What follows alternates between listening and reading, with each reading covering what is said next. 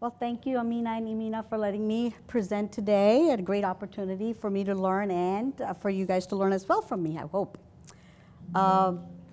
So I have no conflict of interest, except I do love sleep, and I hope some of you love sleep too. It's very important. So the learning objectives are many, but just to highlight a few of them, we're going to try to identify and understand risk factors that are related to sleep-disordered breathing, especially in pediatrics. And then we're going to talk about a little bit of different types of pediatric sleep-disordered breathing, mainly obstructive sleep apnea, central.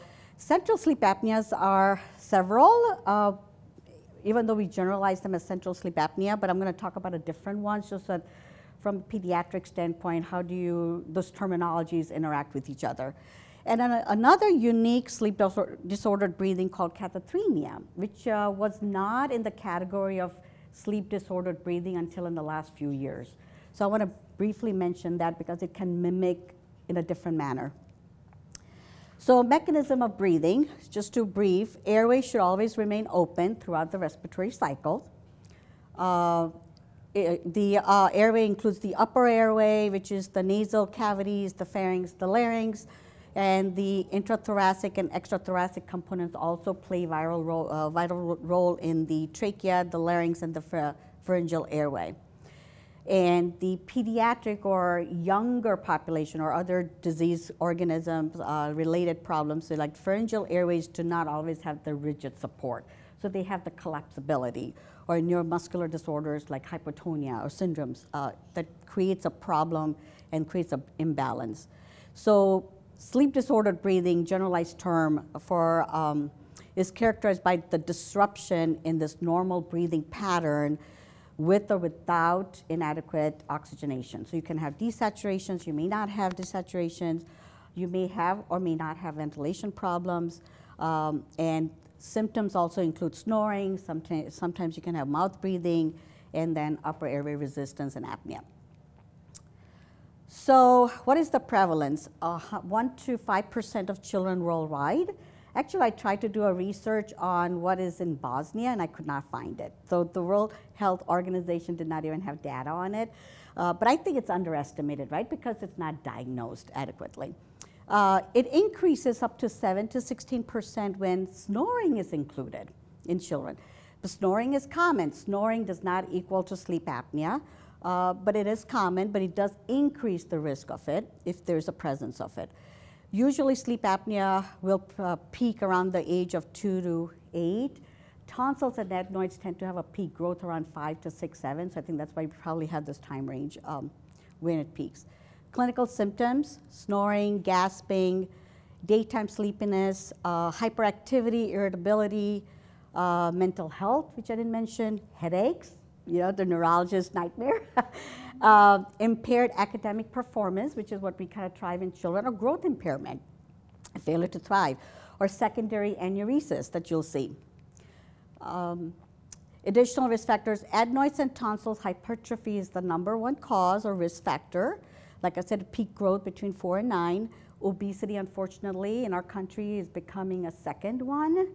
And then other craniofacial anomalies, which, you know, advance in medicine, advance in genetic testing allows us to diagnose these children with craniofacial anomalies, syndromes, and so we get into this more complex medical system where all these other sleep apnea is becoming more and more prevalent, and we tend to recognize and diagnose and treat. And neuromuscular disorders, like because of their hypotonia. And I'm happy to share any of this information if you're interested or you want, okay? It is stuck. Oh, there you go. So how do we evaluate for sleep apnea? Again, like we talked about earlier, physical exam. History and physical is your driving, most powerful tool we clinicians have. Tonsillar size, airway crowding, tongue ridging. Do they have oropharyngeal abnormalities, jaw positioning, craniofacial hypotonia? Dentition is an important. And nasal, you know, we'll see kids who have a cold, they just had a recent cold, or unfortunately something that created this nasal congestion and suddenly they're having apnea. So looking into those factors. And then how do we diagnose officially is of course a sleep study. Not every center has a sleep study. Not every center does pediatric sleep studies. But Sleep studies are what we use. We use the, what do we call, obstructive apnea hypopnea index greater than 1.5 per hour, so 1.5 event per hour of sleep. And, or if there is hypercapnia, or there is significant desaturation. Those are some parameters we will use in conjunction with just the AHI number. So when do you do the testing? Okay, indication again, based on history and physical.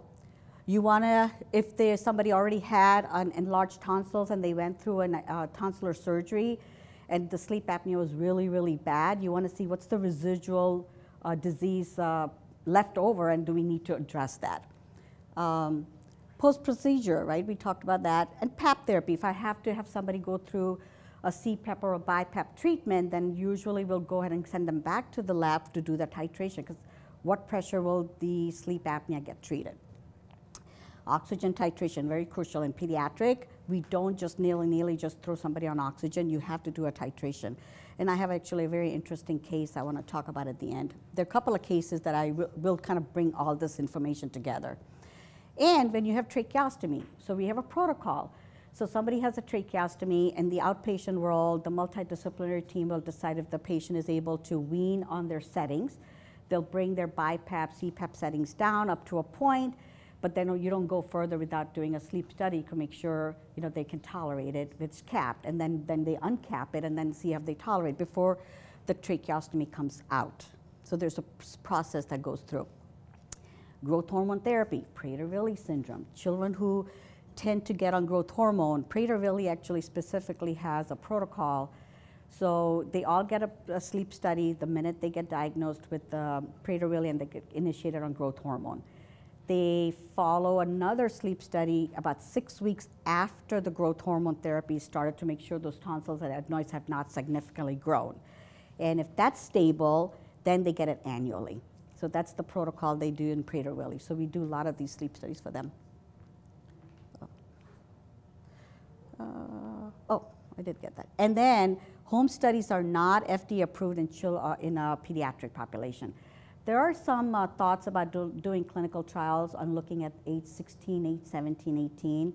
But as of right now, home sleep studies are not indicated in pediatric population. So how do we diagnose? And I'm going to put all of these here. So so you may come across a report or you may come across a word terminology that says hypopneas, obstructive apneas, or central apneas. What do those mean? So this is the scoring protocol that we use. So if you look at the anatomy, now this is your oropharynx right here. If you have obstruction here, those have a 30% reduction in the flow. Those are considered hypopneas. Those are specific criteria. Obstructive is airway obstructed right here. There's complete pause here, but your chest and your abdomen are still functioning. Central is everything shuts off, right? And those are protocols. You can have central apneas in babies. NICU babies will come and say, they have a pause. But if they're less than 20 seconds, okay. But again, also depends on the percent of it. So again, I wrap it up with a couple of cases that will be very informative. This is a summary of our grading. What do we call severity of obstructive sleep apnea? AHI 1.45 to 4, and the DSATs. In adults, sleep apnea is diagnosed with AHI greater than 5. So there's a big. So the kids who are 17, who are transitioning to adult program, it's a big problem. So you got a kid with obesity, for example, and their AHI was, let's say, 4.5. And they're about to turn 18 next month. Guess what happened? They went to a different program. Insurance like 4.5 is normal. I'm not covering their CPAP machine. So that window of opportunity gets lost, and that buy-in from the family say, hey, you got a kid with symptoms, you have an AHI of 4.5, I want to treat that sleep apnea, but you're turning 18 next month. I need to see you now if you want this treatment. So there are these little finagling room that you have to use to convince families on where that window of opportunity is present. So treatment options, of course, number one is adenoid tonsillectomy. Success rate varies. Sometimes kids who have partial response to the traditional tonsils adenoidectomy We have certain ENT physicians who kind of specialize in what they call lingual. So they'll go back and they'll do a lingual tonsillectomy where if there's a bulking of the tongue, they debulk the tongue in the posterior area. Depends on other anomalies. They'll do tongue lip adhesions. I've not seen one, but basically they'll kind of take the tip of the tongue and attach it to the inferior part of the lip inside. So basically you're keeping the tongue projected out, so you're not collapsing the airway in the back, like you're not obstructing it. Mandibular distraction is very common in our program. We do a lot of them. So kids with Pierre-Robin, severe cases, they'll take them, they'll get a sleep study before because the ENT plastics want to know the degree of sleep apnea. Then they'll go to the OR and get their mandibular distractors, and they'll crank them up, and then about a month later, they'll want us to do the sleep study again to see, hey, how much did we improve? And some of the studies are amazing. The resolution is just phenomenal. And I have actually a 16-year-old right now who actually had this procedure as a baby. The kid still has residual sleep apnea, but anatomically, it's just phenomenal, except they have a little couple of scars here, right, from it. Low flow oxygen support, you know, CPAPs are challenging, so sometimes we'll bridge the gap with the low flow oxygen support, and then CPAP therapy. CPAP therapy is the most, after tonsillectomy, usually the CPAP is the primary therapy, if you can do it. Positional therapy is another great option. Those who will not go for CPAP, especially when their availability is limited, positional therapy is a good alternative therapy. And of course, finally, weight loss. If there's a room for margin, 10% of weight loss can significantly lower your sleep apnea degree. So, but it's a sensitive topic about weight, right? So then we're going to go over to central sleep apnea. There's a primary central sleep apnea of prematurity or infancy. We have just primary sleep apnea, which is basically can't find the diagnosis or underlying cause. Central sleep apnea associated with medical condition, Arnold-Chiari malformation, stuff like that. And then treatment emergent central sleep apnea. This is when do no harm. Sometimes we want to do something, but we actually, in trying to fix something, we create another problem. So, but I don't talk a lot about these because of the time constraint, but we can definitely talk about it after the lecture if needed. How do you distinguish prematurity or infancy central sleep apnea? Basically, what is central sleep apnea, right? So significant numbers of prolonged or recurrent apneic events that are associated with desaturations or bradycardia. What is significant? Greater to equal to 5% of the night of periodic breathing. Okay, what is periodic breathing? Pauses. They have 3-second pauses in a pattern. But if you just have 4% of it, that's normal. So sometimes when you see a baby, my baby paused. Okay, well, how often did you try? Nobody can count the seconds, right? If your child is not breathing, you're going to panic. You're not going to say 1, 2, 3, 4. So you ask the parent, did you count? No. So they're worried. So then, you know, sometimes you're like, okay, certain percent is okay, but what is associated with it to make it a concern? So central sleep apnea of prematurity, we define it if they are born before 37 weeks. Infancy, if you're over 37 weeks, right? So the definition varies, but the diagnosis and the treatment is pretty much similar. About 10% of preterm infants and about 5% of term infants will have periodic breathing. But again, that greater than 5% is the critical piece here. And it tends to resolve by 44 weeks. So it's the bridging of that small gap, that 1-2 months of those babies that we just need to support them a little bit. And then, of course, caffeine in the NICU. Usually they will not call us to assess for sleep apnea until after they're weaned off the caffeine, right? Because you've got to let that phase go. But let's say they're weaned off the caffeine, they're still having sleep apnea, that's when the sleep specialist gets called to evaluate for sleep apnea. And again, the treatment, like I said earlier, was low flow oxygen. So what are the other medical conditions that can be associated with central sleep apnea, or you look for reflux. Oh, press it down.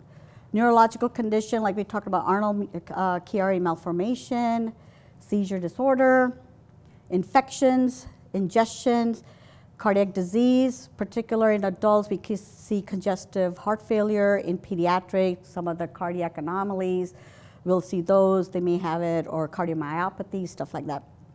And stroke. But I think stroke more true in adults, but I have a case of a sickle cell disease individual with Down syndrome, too many unluck cards for this kid, who actually had 2 strokes. And so the neurologist sent the patient to me to try to get their sleep apnea treated. Hard time to take a Down syndrome individual with sickle cell disease and 2 strokes to convince this family to do PAP. Tried, failed, so he's on a low flow oxygen. You know, whatever I can do to keep that strokes from causing problems more. So these are the 2 cases I really want to highlight. So this is a 15-day-old male, born term, comes to the emergency room after about a week of being at home and stops breathing or has his pauses, and the parents are freaked out, brings the kid in. Very good family, 2nd child. So they're in the hospital service. We get consulted. I happen to be the consult on that day. I go see the baby, cutest little baby, looks perfectly fine. It's a healthy looking kid. Physical exam says negative. So then I got a diagnostic sleep study. And what I see here, how many of you have seen a hypnogram before? Okay, so I'm going to go over it. That's why I put it in here, actually. So these red bars are the dream sleep. In a baby, 50% of your sleep is dream sleep. In adults, about 20%. As we get older, we tend to have it between 20 to 25%, but most of us lose. So this is a stage 3 sleep. These bars, growth hormone is produced in the stage 3 sleep. As we get older, we kind of have less and less of the stage 3. What's the only way to bring a little bit of the stage 3 sleep, which is the most protective sleep? Exercise. So as we get older, we tend to need to exercise more and not have that weight get in. So this is very important. Same thing here. This is the same kid. Didn't give me much sleep, but a good amount, but about 50% of the sleep. So this is the dream sleep. This is the stage 3 sleep. A lot of fragmentation. This is my oxygen levels. Look at the dips. You see those dips? Drops, boom, boom, boom. This is my apnea scores. These are my events. Look at these events. Look at the cluster. So there's the dream sleep on the back, desatting big time, events, and goes down, right? So this pattern. So obstructive sleep apnea or sleep apnea is most common in dream supine sleep. So this kid follows the pattern. Okay, you know, he's a term baby, 15-day-old. He's probably just hypotonic. I just need to give him a little bit of time, and he'll get better. So I do the right thing that I know. I'm going to try to titrate him on a little bit of oxygen. So here, guess what? These events, pretty much gone. So guess what? I fixed him, right? No, I created a problem. Watch this mark right here. So this kid, if you look at these bumps, this is the transcutaneous monitoring for my carbon dioxide. If you look, there's a little bit bump, very subtle. So I'm like, maybe this is a technical problem. This is technology, right? They can have faults.